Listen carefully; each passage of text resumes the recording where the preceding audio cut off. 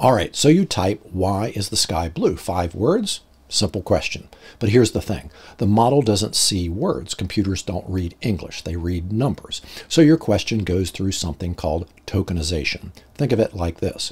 Imagine a telegraph operator. You hand them a message in English. Before they can send it, they have to convert it to Morse code. Same idea here. Your words get chopped into pieces. Sometimes whole words, sometimes parts of words.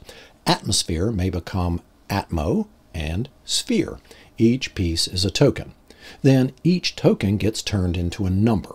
Y becomes 2734. Sky might become 8219. But it goes even further. Each number gets expanded into this long string of other numbers called an embedding that captures what the word means in relation to other words.